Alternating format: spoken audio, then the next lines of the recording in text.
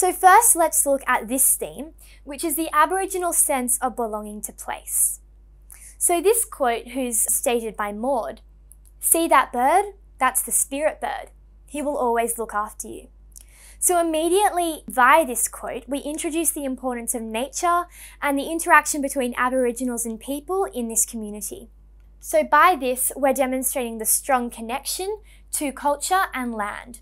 So the Aboriginal people have a very strong connection to the land, to nature, to animals, to plants. So this indication of the spirit bird is a way in which you really get this sense that Aboriginals find a very strong sense of belonging to the land which is around them. You also have an indication of the connections between people and animals. So this indication that animals are going to be really important in guiding the girls home, and the belonging which the girls find to the wildlife around them when they're in unfamiliar surroundings. It's also really important to note that this idea of the bird and spiritualism is used as a motif throughout. So this spirit bird is actually what guides the girls home, and it's what they can use when they're feeling like they're too weak to go on, and it really gives them a sense of hope in this very difficult journey which they're travelling on. So this next theme which we'll look at is the idea of belonging to family or tribe.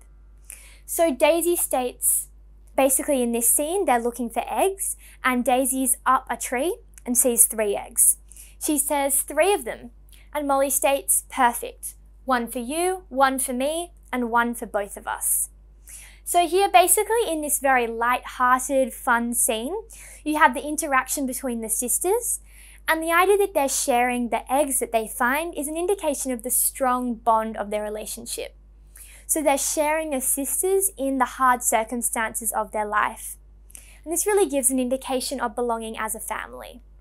The powerful relationship which they share is an indication of the fact that belonging can be found not only to the place idea which we've looked at, but also to other people around you, and that you can then foster this through things like sharing food such as they do in this fun scene.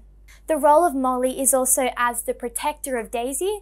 So Molly very much takes the motherly view in this, and throughout the movie shields Daisy as a kind of motherly figure when her own mother isn't there. So you really get an indication that Molly and Daisy belong with each other, and also that Gracie belongs with them as well. This next theme is the idea of exile and isolation, so feeling like you don't belong. So this quote from Nina, "What's your name? Where you from? You'll get used to it." So Nina is the matron at the mission which they go to, and this quote really gives an indication of the awful lack of belonging, exile and isolation which the girls were feeling. So this barrage of invasive questions shows that they're very alone and very out of place. So the repeated double question and then the sort of very casual phrase, "you'll get used to it," is just an indication of how culturally insensitive this new mission is. You also get a sense of their loneliness, confusion, and lack of understanding in their new surroundings. So you get given an image of quite a sad situation where the girls really don't understand what's happening in their lives. So it's very tragic at this point in time that they're so isolated from that culture which they were so in love with and so involved with. This concept of cultural shock is also very relevant to exile and isolation. The girls are put in this new environment which they don't understand, and as a result feel even more out of place. The next theme is the idea of assimilation versus belonging. So Noyce wants to demonstrate that there's very much a difference between being assimilated, which is the idea of being made the same, and belonging. So you see this quote from A.O. Neville. Neville states, "If only they would understand what we are trying to do for them." So here you have this concept that they were trying to do the right thing, and they didn't really understand that what they were doing was very detrimental at this time. Noyce is showing you that yes, it was, and that it was a really horrendous negative policy. So this is giving the white perspective on events. It's also demonstrating the way that racism and cultural superiority played into this policy as a whole, and also affected the way that the girls don't belong while they're trying to be assimilated. So really highlighting that difference between being forced to assimilate and finding belonging naturally. Belonging forcibly via assimilation is portrayed as harmful and very wrong for the girls through the fact that they don't find belonging, and then most obviously through the fact that they try to run away. So this way, it's really quite seen very obviously through Noyce's movie that he does not support this policy, and that this policy was detrimental for belonging in the Aboriginal culture. The idea of new and old belonging is also explored in this film. So if you look at this quote from Gracie, who's talking in her native language, so her Aboriginal language, new clothes. Miss Jessup, however, replies, "This is your new home, we don't use that jabber here, you speak English." So here we're really getting an indication of the fact that their Aboriginality was being forcibly removed from them. They're not allowed to speak their own language, so that sense of old belonging, which they've had their whole lives, is literally being replaced by this new belonging to the English culture, which they're just not a part of. The invasion of traditional land by white settlers is definitely further highlighted through this idea, and the sense that belonging was detrimented by this is really definitely seen through this scene. The sense of belonging lost as new people claim ownership of the old lands is also explored throughout this movie, and it's something which Noyce is really demonstrating to you as a viewer as serious and something which we shouldn't just overlook, but that we really need to focus on as an issue. The lack of belonging to society is a further theme which extends on this idea, basically where they come to this new land and don't find belonging to this very sort of structured and modern regime, which they didn't have back at home. So Molly states, "This people make me sick." So here you get the lack of correct grammar which Molly is using as an indication of the fact that she doesn't belong and that she really isn't fitting in with her surroundings. So the lack of connections to her new environment are demonstrated by the fact that she actually feels physically sick by her new surroundings. So it's not just like mental disagreement with what she's seeing, but she physically wants to throw up because she hates where she is so much.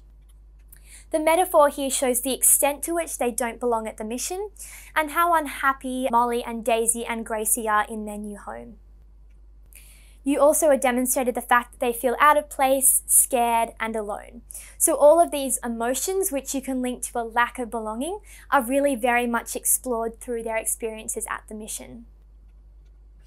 You also see the way in which power comes to play in this issue of belonging, because the power that the white people have over them in their mission is what leads them to escape.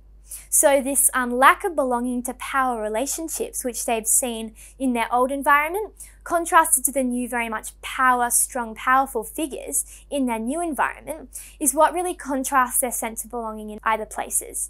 So you really get this terrible sense from Noyce that the girls just hate it so much, their belonging has been completely destroyed and they're incredibly out of place. You also have the idea of the search for belonging. So Mudu states, "This girl is clever. She wants to go home." So you have this real sense that Molly, Daisy, and Gracie are desperate to get home and that they're willing to go on this long quest, this elaborate search in order to get there. And that obviously involves following the rabbit-proof fence. The determination of the quest to return home is an indication of how strong their sense of belonging actually is. So you also get the idea that the fence is a motif and a symbol for that long journey which they have to find belonging. So the fence is always there, they're always following the rabbit-proof fence. And that's an indication of that long search which they're really willing to take. The difficult journey which they go on also is an indication of the fact that they must survive in order to find belonging. And they're willing to do absolutely anything in order to get back to their homeland and find that belonging which they've enjoyed for so long and which they want back so desperately. So that search, that quest in order to achieve that.